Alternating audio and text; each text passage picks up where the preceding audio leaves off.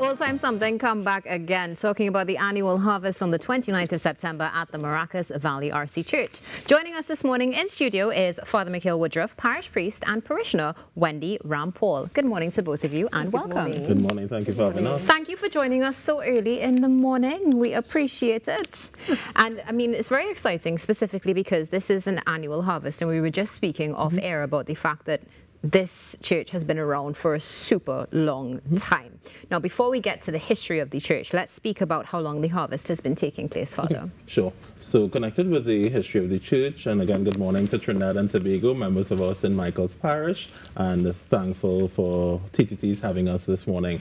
So, our church is over 150 years old. So, there's a lot of tradition, a lot of history with the church, and our harvest has been happening for a good number of decades. Oh, gosh. Right? So, not as many as the time of the church itself, but this has been an annual event for years, and it's always connected with the Feast of St. Michael. So that's Sunday, the 29th of September. So it's the church celebrating this special day for the parish, and we celebrate it with our Mass as well as with our harvest. What time are Mass celebrations to commence? Sure, we start at 8 a.m. that Sunday morning with Mass. Okay, and then the harvest after Mass. What time does it finish, or is it just going until? So we go until 6 p.m. Okay, well, pretty much. Now, the theme is quite interesting as well. We see it on the screen right now, Old Time Something, come back again, but also there's a No Place Like Home, Our Valley. Correct. Can you expound on that for us? Sure. So last year, 2023, we had the Old Time Something come back again to kind of go back to the tradition and history of the event. And this year, we're looking at No Place Like Home, Our Valley, as you mentioned. We're looking at trying to continue to have this sense of strong identity of the community. Maracas Valley is a very traditional community. It's known for its parang, it's known for culture. So it's our way as church of connecting with our wider community, which we have for a long time, to have that sense of deep loyalty to the community and sharing that with Trinidad and Tobago. So let's talk about that deep sense of loyalty to the community as well. Wendy, it's time for you to come into the conversation this morning. My. Welcome again. I mean, as a parishioner at St. Michael's RC, what is it like for you, and how important is it, the parish, to you? This is something that we look forward to every year. From a little girl, well, I'm only 16, but I'm talking about, you know, way back. I remember so many, you know, the activities, all the homes being excited, even painting and preparation for visitors in the valley itself. It's just a tremendous, should I say, joy on that day, celebrating the Feast of St. Michael itself. Definitely. I mean, it's a family, basically, of course, and generations. Generations, yes. It takes us back to, oh, you know, God rest their souls, a lot of members, they give their life to St. Michael's and St. Michael's harvest. That's like, you know, the Robins, the Lendors, you know, the Thomas, a lot of people, the Henrys, and now what is beautiful is that the children have now stepped into that place, and they are doing such a tremendous job. Absolutely excellent to see the youth involvement and youth ministry as well. So let's speak about the day itself, because if we have time, we need to touch on some of the wider activities that also you carry on. But what can we look forward to at the crusade? I mean, not the crusade, rather the harvest. I know when we always look forward to stalls, we look forward to games, we look forward to food. So what can we look forward to, Father? So starting in the morning, we have breakfast available. So a number of local breakfast options. We're going to have the Mass, of course, and after the Mass, we have the blessing of the stalls.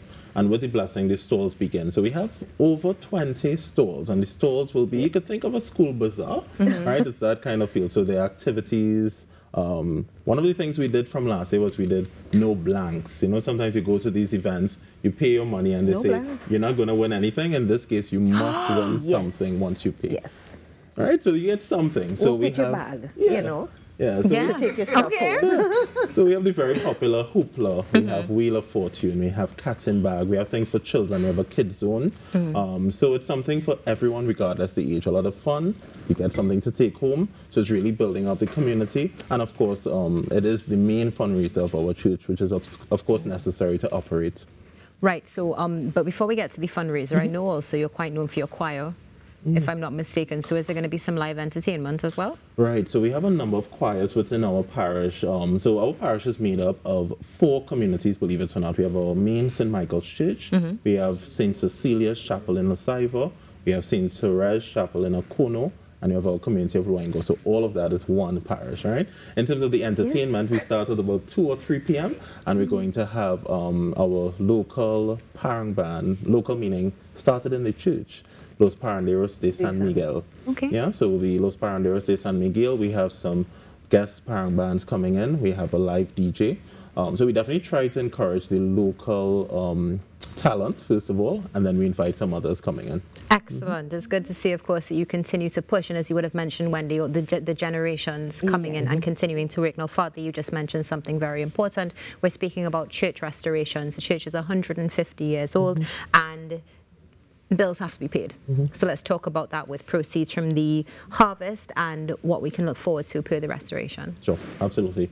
So the restoration of our church happened, was completed about 7 or 8 years ago. Okay. All right, so some years ago, the church could not be used for as long as 12 years. So because it's that long a time, it's made of limestone, it's a wooden roof. There was a beam that fell, actually. So thank God no one was hurt. The church was physically closed for 12 years. The parish hall became the church. Wow. So a major restoration project was done. And at this point, the church actually has a debt. We're paying off a loan of $4.3 million. All right, so all of our fundraisers, all the things that we're doing, of course, we need funds to continue our operations. Part of it is also going towards the significant loan. If I could mention, in terms of our operation, our church is very much involved in the community. So we're an active part of our police station council. We run a homework center for at least 40 children on an afternoon. We give groceries to families in need. We run a free legal aid clinic. We have an NGO called Elijah's Bread, part of the Carmelite order that I'm a part of. People call this a Jedi costume on a lighter note. I'm part of the ancient Carmelite order in the Catholic Church. So, yeah, we do a lot of work, of course, as church. Our prayer, our liturgy comes first, and we do have a significant outreach to the community, which has been happening for decades. Yeah, it definitely has. And let's go back to that. We're talking about decades history. Wendy, let's bring you back into the conversation this morning. As a parishioner, how would you say it adds value to your life, your family, and your community's life? Oh, St. Michael's born, St. Michael's, well, baptism, from baptism to, you know, confirmation and on. My entire family, we are involved as well. You know, we still serve at the St. Michael's. And St. Michael's has been, you know, my strength. You know, it gave me that know-how, that relationship, open that relationship. Priest come, priest go. Yes, they add to my life and they add value to my life and that of my family as well. And it's our home, another home. St. Michael is another home for us.